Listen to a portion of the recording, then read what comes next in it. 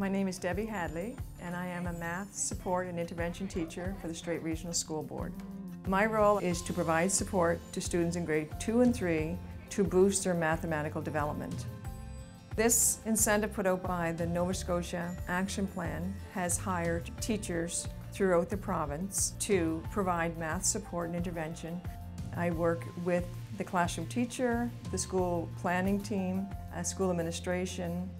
They identify students that are not progressing as expected with the math in grade 2.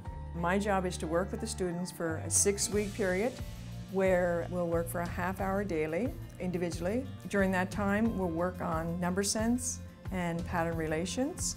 Working one-on-one with students, you can actually see where they're successful, what they're struggling with, and then work from there. The students, they're excited to come to math, they're excited to do math when they're here. They're kind of disappointed after the 6 weeks is done.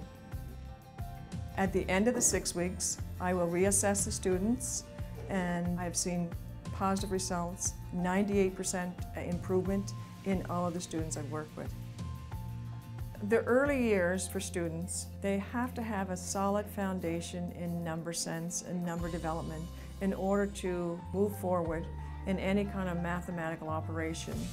So this math support and intervention program is ensuring that children have that strong foundation to be able to move forward and have a good baseline. The students that I see on a regular basis now feel that math is not so difficult.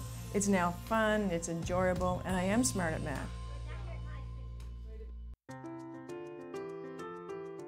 Because of the action plan, there are more math mentors in the province, which enables teachers to have professional development right in their own schools. My role as a math mentor is mainly to support teachers. So the teacher and I would schedule a day, we could plan activities, we could work on ways to incorporate technology more into the classroom, we could work on implementing math journals.